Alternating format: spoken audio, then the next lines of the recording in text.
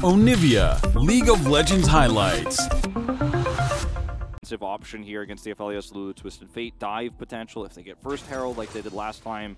But my favorite thing about this Twisted Fate pick is, for me, Horus has always been in the LCK. Most Twisted Fate is not going to be able to go as fast as Talia. There's the dash forward as Johnny does manage to get himself a grab at him. There is the polymorph onto the Lucian here as well as on Fleek. He's trying to be tricky. Vikla as well, a little bit caught out, but First Blood once again goes to aiming, and life is just flashing on top of them. There are the circles. Johnny's going to be thrown back, and this time, let's just make it a double. And I don't understand the reasoning. Yeah, okay. Rascal is in a whole lot of trouble.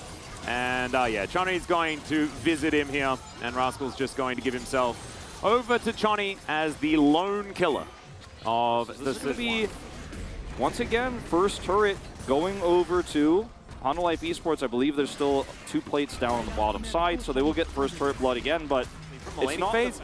He was absolutely destroyed. But this could certainly be a bit backbreaking as Tidal Wave once again going to be absolutely majestic as it does basically nothing. And aiming is just going to come on over. Alcove Gaming is going to be the bane of Hanwha Esports one more time as Vista gets over in the mid lane.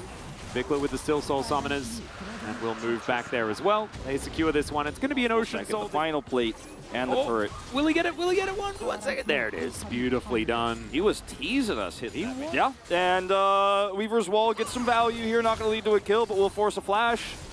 Car's going to switch that to a heal. Not as impactful. Well, Cuz going to get knocked up here as Trundle may need to use the Subjugate, and he is just going to go down before he can even do anything. Big Nah there from Dudu, but not quite able to get too much done. Aiming, Calibrum Q comes through from Johnny, and they execute the Lucian. Karis locks down the Talia as well as Rascal's desperately trying to get away. The Boomerang, so incredibly close, but not close enough. Still, KT lose out on the fight, and Hanwha should be able to get Shirley. And so all of that money that Johnny picked up on the top side of the map actually matters now, because now he picks up an additional kill here. Is going to be pretty far up in terms of gold. I think is now probably evened up the gold between him and... Oh dear. Aiming. Drop that Herald! Drop that Herald! Oh no! Well, On Fleek's real dead. I don't know what else to tell you guys. Sometimes you go for the hero play. You do manage to secure a turret, but you lose a Drake, and there's no fighting left available because there's no smite. Yeah, he is seen. Boomerang steal? Wolf? We've seen it before, you and me. Boomerang. This is not it, though. I like how he throws it after the notification comes. KT just K-ramming right now. And as they should. They just want to siege up this turret, take it out here, remove some... Whoa, the fadeaway! There's the seismic shove as well. Tidal Wave is beautiful, but Dudu survives for such a long time. Cyclone clone into the back line for On Fleek, but honestly, there's no follow-up, and he has to just drift away as Karis. Not going to get picked out by the seismic shove, but does move himself out of position. Gold card connects onto aiming. He's not going to cleanse it, as he was with the safety of his team, and now it looks like KT will get their prize. Yep. Finally, they get the siege to succeed after they end up fishing with the Talia, grabbing a kill. They have the follow-up CC with the Nami, and that's all it takes. It's really not going to be a thing, as this is another one of those things that we were talking about that you cannot cleanse. That is, of course, the pillar. As Weaver's Wall comes on through, Vikla just going to follow the tidal wave down. Karis going to be picked off with that seismic shove. Not dead just yet, but Hanwha Esports just taking all of the poke damage that KT will deal out towards them. Rascal still so healthy as once again it's going to connect as Vikla flashes the wall just to lock down the kill onto the Wukong. That ward sees him. That ward just to the left of the wall there. KT see all, Wolf. Look at all these wards here. Like, there's nowhere that you are as Hanwha Esports where you're not seeing. Like, on one hand, it's an impressive seismic shove from Vikla, but on the other hand, it's really not that impressive when you consider he just literally could see On Fleek and can pull him. And anybody who comes nearby. Yeah. It's just...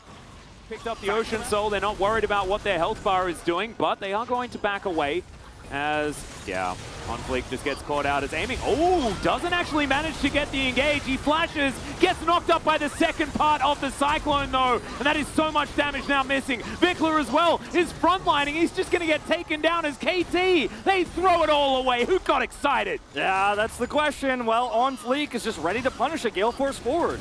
Aiming is looking for an aggressive move there. They turn on him. Cyclone catches him. He has no way out. And Cleanse is useless versus Cyclone because you're just going to get hit by the second. You're going to get hit by it immediately afterwards. Does end up going down here, and that's the end of that. So that's just straight up a Baron into Hanwha Esports into their pockets. A lot of extra gold. And now got teleport to try and get back into this fight afterwards as well, as Weaver's Wall is going to try and deny Hanwha, and KT will try and rush this one down. They're doing a lot of damage to it. Cuz off to the backside. Dudu makes his way back in, but now it's an Elder Drake on KT, and Hanwha have decided, oh wait, we don't want this after all. Another seismic shot. Dudu is addicted to them, as On Fleek's going to get eaten by a dragon in the form of aiming. And now Vikla is looking to surf his way over and tidy up the just help them kill the Elder faster. Yeah. Because they have no vision, they have no idea what's going on. Yeah, I haven't really noticed too many of Johnny's later game ultimates really working out whatsoever. He's now got 3.5 items, but Baron and KT are very capable of taking down. And now, with all of this control, it's only 1,000 gold in the lead. But honestly, Hanwha Esports' composition was kind of teetering anyway, because Twisted Fate comps really do kind of need to be ahead before they're super valuable, especially with the build that he goes currently. Not going to be offering too much damage here for Hanwha. Does offer so much map control though, if you do manage to create leads. They did have some moments, but honestly, not enough. As Vikla looks for another shove, but just does the classic Talia thing, where KT will guarantee themselves this bottom inhibitor turret. The inhibitor will stay alive for now, as Rascal CC'd for a while, doesn't seem to care too much about it, nor about that house flying past his whiskers. Cuz is pushing mid, they don't have to stick around here. Could just force Hanwha to go mid, and then they'll take the inhibitor. Like, they're going to get one of these no matter what. Oh no, On Fleek immediately going to get stifled as aiming just flashes out of the way. Moonlight Vigil once again sails by majestically, but does zero impact in this fight. Dudu now fighting towards the top side, but Vikla is just frontlining.